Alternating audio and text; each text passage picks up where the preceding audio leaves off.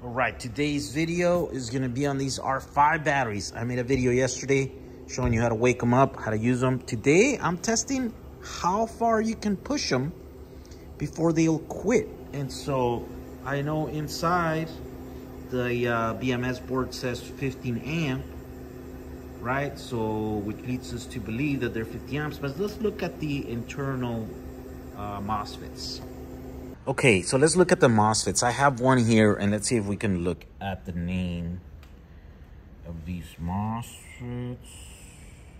Here we go. Can we read that? All right, so I think I found it here. Is this guy right here, FBD3307Z. There are other sub numbers there that come up, and I can't find it. There's a bunch of them that have different numbers, but they all seem to be this: 75 volts. 120 amp, 5.8 milliohm, I guess. So 120 amp times 3 or 4 in this case, right? Yeah, this thing should be able to do 25 amps, no problem. And that's what we're seeing in that test that we're currently running right now. Let's see if we can push that until the battery shuts off. All right, so it might seem that these will be able to do more than 15 amps. Right here, I just started this test and I am removing 27 amps. So I'm loading it with 27 amps. I'm just using, this is the meter right here, right? And then this is just going into here. This is just a grid tie inverter. I was trying to use this limiter thing, but it hasn't been working out. But basically 700, almost 800 watts. I think there's a way where you can tell it. No, that's about it. Okay, so this one will show it to you here. It had the amp hours. Let's see what this will end up being at. Supposed to have 12.8 amp hours, I think, battery, right? When it was brand new. Let's just see. This is just a random pack out of the pallet that we woke it up, and now we're testing and removing energy at quite fast too.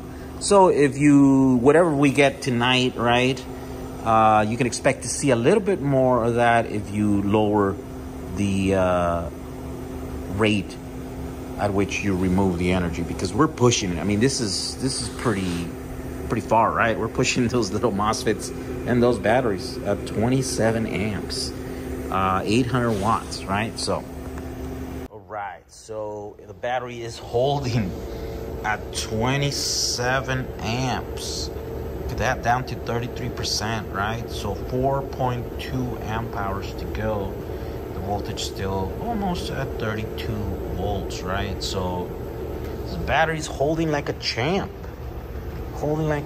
Let's see what the final number is going to be. All right, this is not the best meter to use because it reset after the battery turned off, so I'm gonna have to use another one. But it was at 85% before it reset, right? So yeah, so we were able to get about 85%. Now, keep in mind, this is the first cycle that this battery has done in a while. So maybe if we cycle it again, you'll get closer to maybe 90. That's what I'm going to think. I think we have several other ones in here that we can try. But I think this is just a random battery. I charged it up. This is a random battery that was off, by the way. Not all of them are off.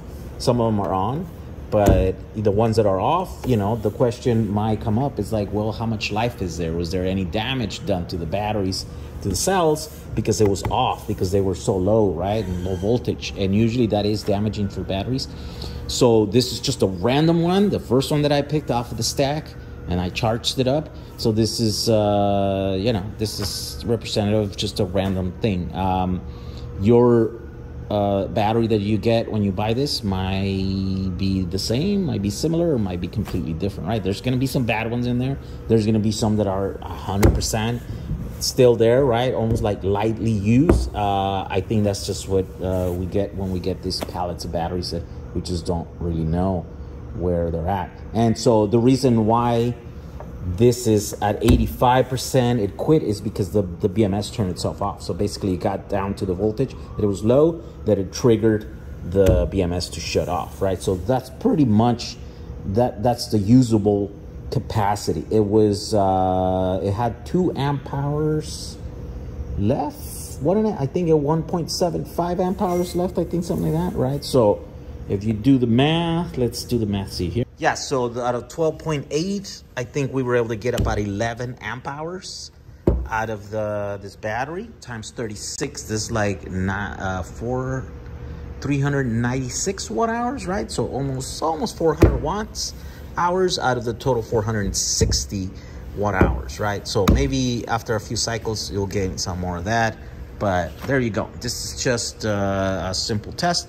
And here's the cool thing. You can do almost, so 27, I did this test at 27 amps continuous the entire way. Also, yeah, if you do this at a slower pace, right? At a less than peak power output, right? Then you might get better results than the 400 watts or 396 watts out of this pack. So there you go. It's just a simple, quick test on these R5 batteries.